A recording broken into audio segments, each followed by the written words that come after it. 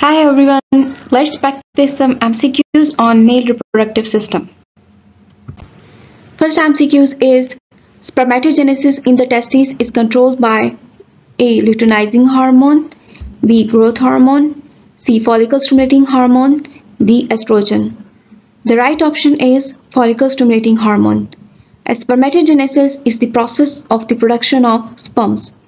How the sperm production is controlled? It is basically controlled. The main center is the hypothalamus, which releases the hormone gonadotropin releasing hormone, which stimulates the anterior pituitary to release the follicle stimulating hormone.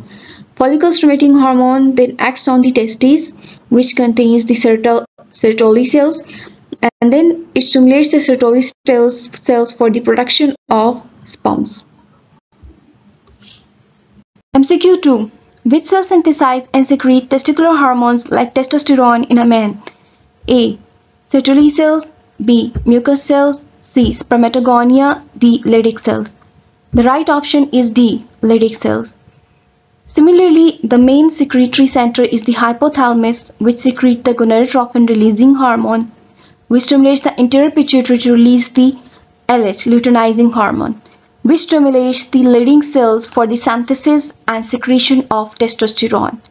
Then testosterone is a hormone which acts on Sertoli and is involved in the maturation and production of sperm cells. Question number 3. Sperm are temporarily kept in A.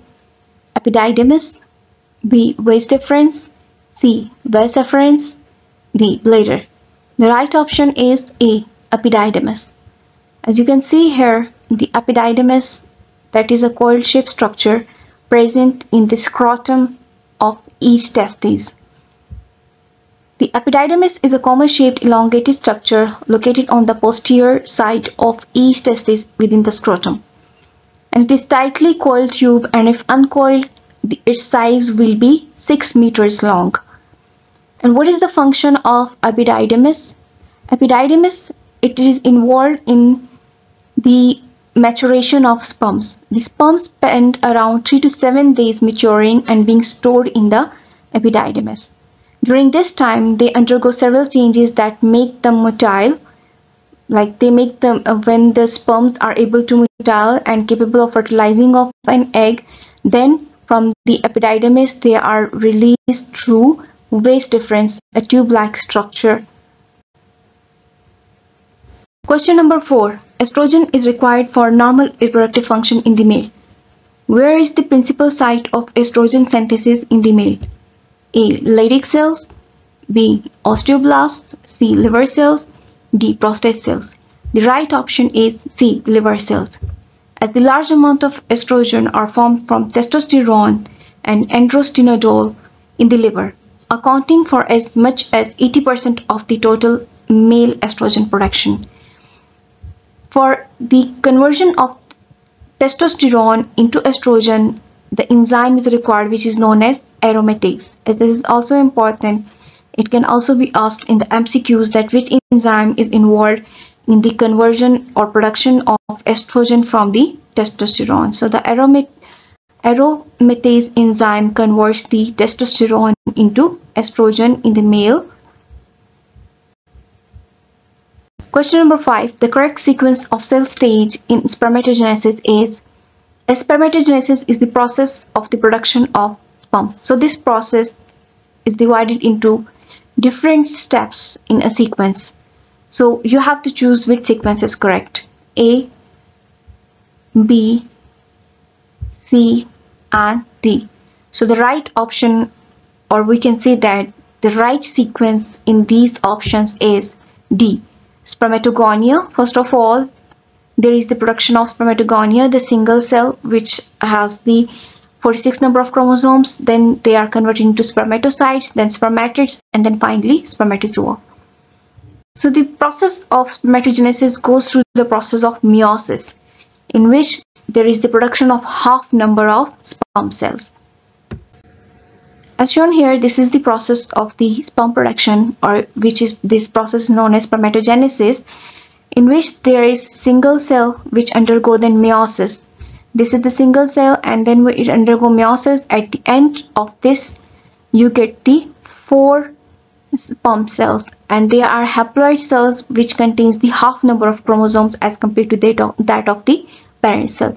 That is a spermatogonium, then primary spermatocyte, then it undergoes meiosis 1, secondary spermatocyte, and then finally meiosis 2, we get the half number of chromosomes with 4 cells. The one cell is divided into 4 daughter cells. Then we get spermatids, and when these spermatids matures, we get the spermatozoa, which leads to the production of the mature sperm cells. Question number 6. Approximately how many sperm cells are produced by each testicle daily by a mature male? A. 1, B. 5,000, C. 200, D. 85 million.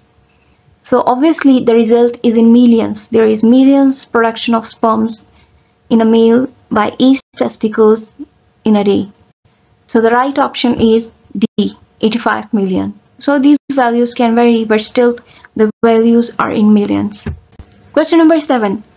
In males, the structure that carries both sperm and urine out of the body is called A. Vas deferens, B. Ureter, C. Epididymis, D. Urethra.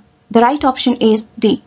In males, urethra, this canal, is responsible for the excretion of sperm and urine both by this single tract which is known as urethra. While in case of females, the urine excretion and the uterus excretions are carried out by different routes. Question number 8. When the sperm reaches the ovum, it must first gain entry into the ovum by crossing its protective covering. Which of the following helps in degenerating the outer covering? A. Testosterone, B. Androgen, C. Acrosome, D. High hyaluronidase. The right option is high hyaluronidase. As you can see here, the surface of the sperms contain the high hyaluronidase enzyme. During entry of the sperm into the ovum, the acrosome that is present in the sperm releases this enzyme high hyaluronidase, and then this high hyaluronidase dissolves the high hyaluronic acid present on the surface of the ovum. This helps in the penetration of sperm into the ovum.